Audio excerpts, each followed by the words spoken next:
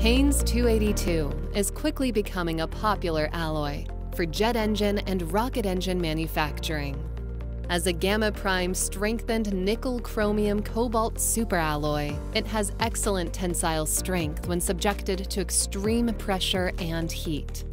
Like other nickel-based alloys, Haynes 282 also offers superb fatigue, creep, and corrosion resistance. What separates Haynes 282 apart is its response to high temperature and high pressure environments.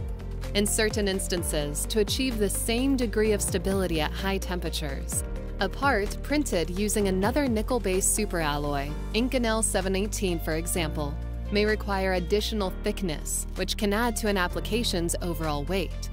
In industries such as space and aviation, where an engine's weight can drastically affect performance, Haynes 282 could be an ideal alloy for critical engine components.